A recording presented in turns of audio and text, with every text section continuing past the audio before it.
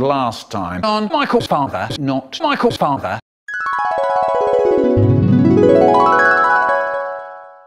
My dad said, I'm not your real father, and that's the truth. I murdered your real father with a bit of cotton.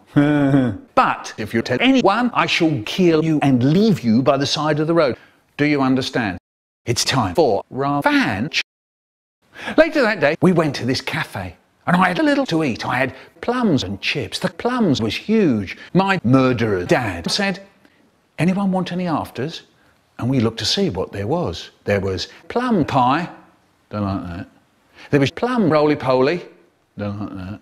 What do you want then? My murderer dad said, I want you to keel over and die, you murderer. And then I ran and jumped into our news station, and I broadcast that my dad killed my real father, and it was broadcast to the whole world. And there's my murderer dad, and he's roaring, would you believe it, the little pig? God, when I get inside, oh, he's gonna die. And that's when I get into really big trouble. So now the continuation.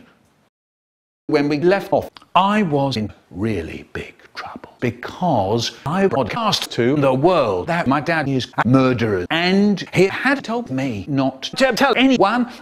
I'm on the 10th floor of the news station, and the front door is locked, but we'll just break it down and murder the security guards, which means I've got big bother.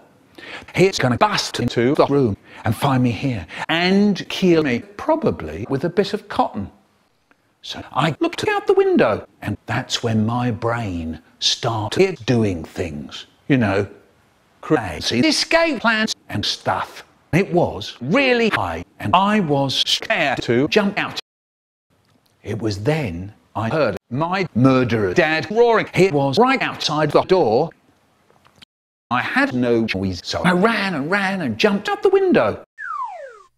I was falling really fast, and I was going to bang against the ground and die, perhaps. Then I had an idea.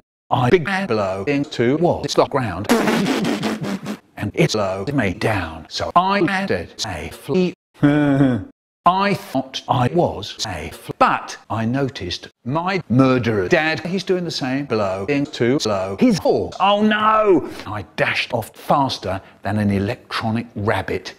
My murderer dad, he doesn't stop. He chases me, and it goes on for ages. Would you believe, for 3 hours he chases me, and all the time everyone is not taking any notice. Maybe they saw all those videos of me and thought, you see that bloke over there? Him? Michael Rosen. He's into mad dog stuff. I ran, but then I tripped. Slam! My murderer dad catches up with me. Suddenly he looks pleased, and he has a bit of cotton. He was about to do something horrible to me, but then he stops. I look round and saw someone. He was watching us. It was then I noticed it was my real father. Blimey.